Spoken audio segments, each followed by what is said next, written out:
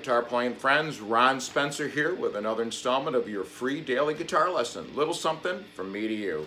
So what you heard me play there is a must-know blues lick, especially if you're playing in the key of E, playing a shuffle. And that's over the first 4 measures of the 1 chord, the E chord, in a 12-bar blues shuffle. All right, so I started out with a whole step double stop on the 10th fret E with my first finger and the 12th fret B with my 3rd finger.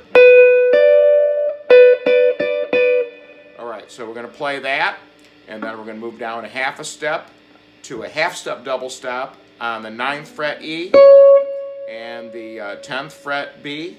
Then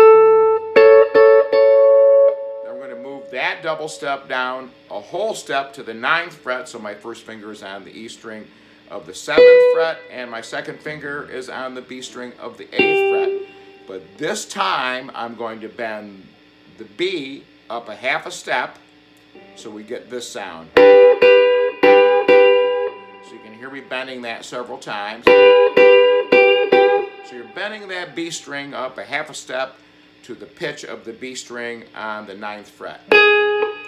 Right, so I phrased it this way for the first couple measures. And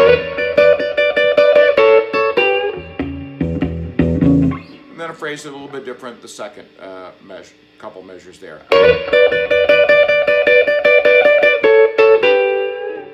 So try that little lick out on the, especially on the 7th fret and 8th fret there where you're bending the B up. You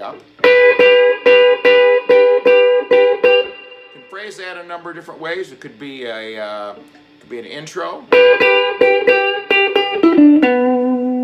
something like that. A number of different things you can do with that. So have some fun with that, and we'll see you on our next installment. Take care.